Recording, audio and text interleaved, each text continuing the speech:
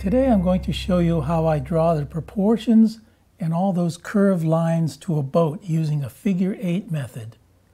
First, I'll show you a short video of me painting one of those boats in the field, and then at the end of the video I'll come back and I'll give you several more examples of how I use this method. I'm going to start off by drawing this with charcoal. So I'm going to do as accurate a drawing as I can, which will save me a lot of time in the long run.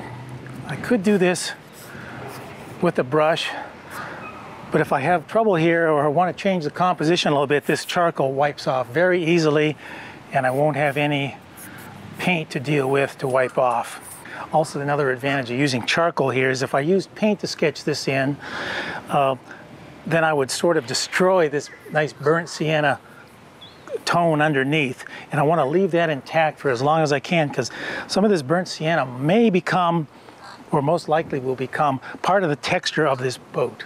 I need the big basic shapes here to be proportionally right. I don't need to put in all the details.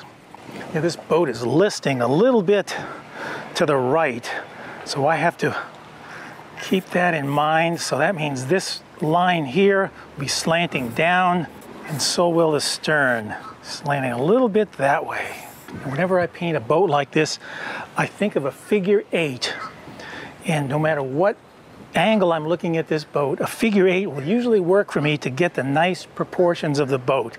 In this case, I'm looking at it, of course, from the stern, but this figure 8 will go something like this. We'll start here at the bow, swing around, at figure 8 here, so you can see, if we could see the other side of that boat,